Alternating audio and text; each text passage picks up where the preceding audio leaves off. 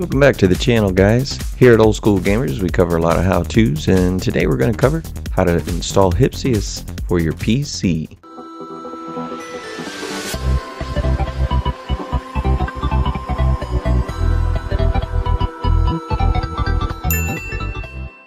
So Hypseus is a SDL2 version fork of Daphne and Singe for the Laserdisc game emulation, for games such as Dragon's Lair.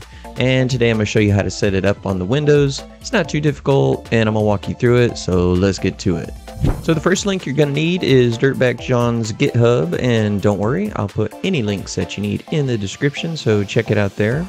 So here on the main page, you're going to see a lot of content, so let's simplify it just a little bit. First, you're going to click on that link that says here on the Windows section. That way we can download what we need to get started. And this will take you to the Hypseus Singe, Windows main page. And just click the here link next to download for the latest version. So you're going to want to download the latest Hypseus Singe win64.zip file. Once you do that, you're going to extract it to its own folder. Now, if you're running in standalone mode, you can place this on your C drive or wherever you like. I'm running my Launchbox off of my external drive, so I'm going to put Hypseus Singe folder, under my Launchbox emulators folder.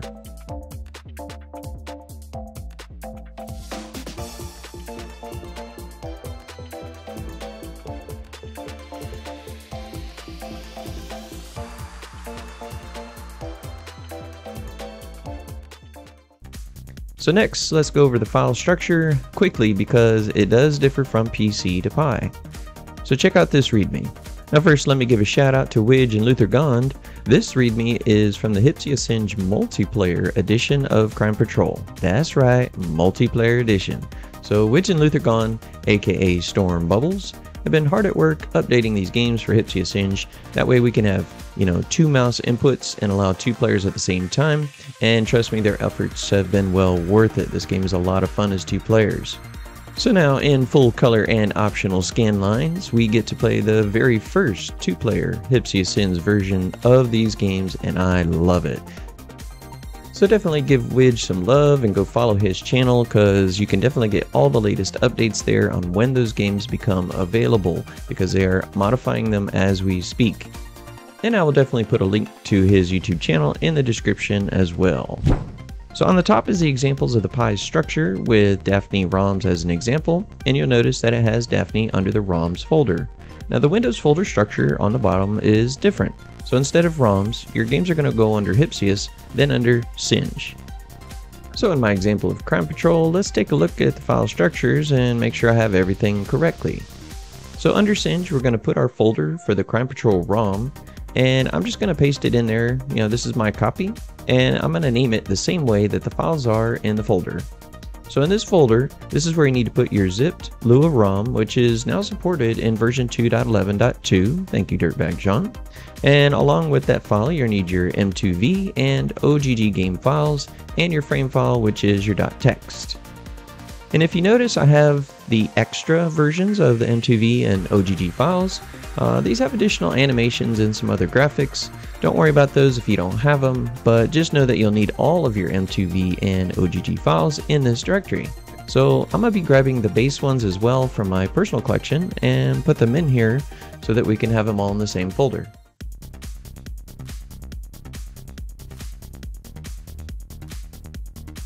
Alright, that's all completed. So let's do a double check real quick of the folder name and structure and make sure everything is correct.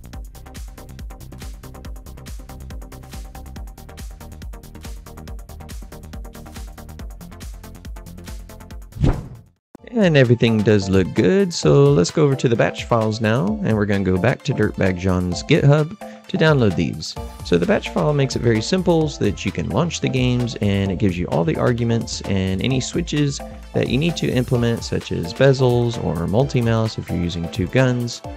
And he made this very convenient, having pre-written a lot of them so that we don't have to do this work ourselves. So let's extract the batch file download, and we're going to copy them into the batch folder under Hypseus.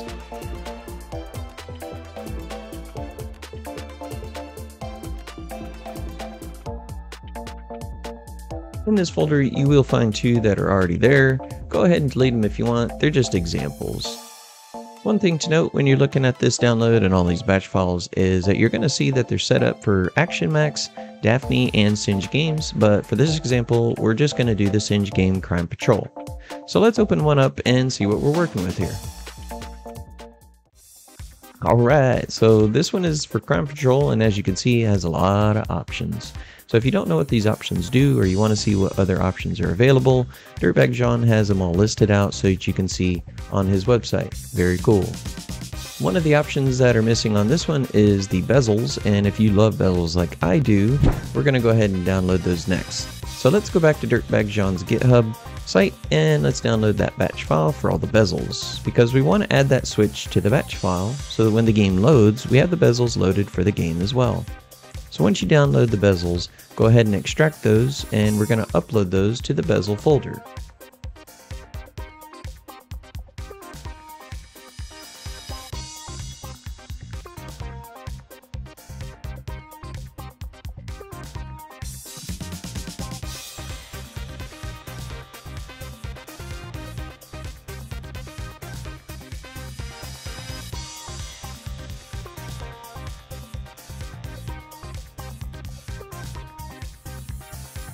And once that's done, what we're going to do is go back to that batch file, and now we can edit the file and we can add bezels and point to the bezel file that we like.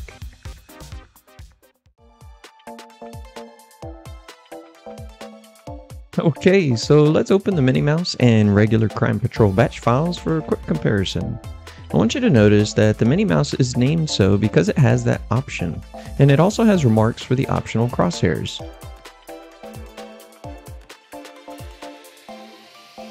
So I'm going to update the folders referenced in this batch file since mine are named Crime Patrol-HD to let me know that this batch file will launch the HD version of the game.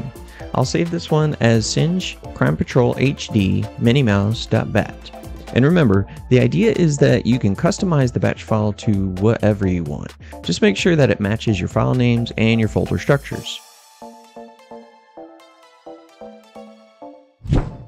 So now what we're going to do is add some bezels. So if you read the list of options available, you'll find that the bezel argument is available. Just use it and reference the path and the name of the .png file under the bezels folder that you want to use. Now as you can see, there are many options that you can pass into the Hypseus Singe emulator other than just bezels.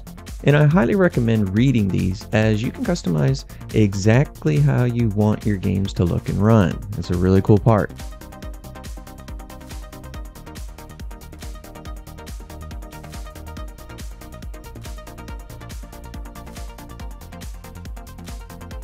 So one important one is the script option, which points to your game.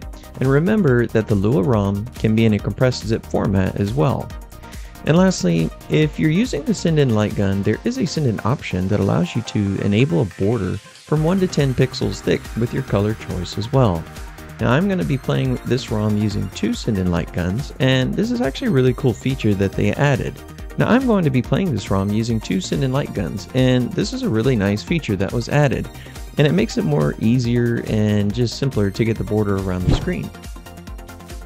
Alright, so now we can launch the batch file to run and play the game. You'll notice I've added a few extra things that we didn't cover, like scan lines and no crosshairs just for fun. So tailor it how you like though. But when you launch the batch file, Hypseus Singe will show you the output in a command window. And this is extremely useful if you're troubleshooting at first, so leave the pause in the batch file so that it'll wait for you to hit any key before continuing, just in case you have any issues that will pop up, because they will show it here. Otherwise you can remove the pause so that it will just start the ROM automatically. In this case, everything looks great, so since it's the first time, it will start parsing the video file and create a .dat file. And we'll also create a .cfg file under the Hypseus Singe RAM Singe and then game folder. But once that .cfg and those .dat files exist, it will not parse the video file again, and it will just load automatically. Now I want to throw a side note. When I ran the batch file for the first time, it parsed the video files, created the .dat files and the .cfg file like it was supposed to. But the game never started, and upon running the batch file any other time after that, it started the game automatically as expected. Now, I spoke with Widge and Dirtbag John about this, and it's not the expected behavior, but I did come across it and wanted to make you aware. But if it happens, just run the batch file again, and it's pew pew time.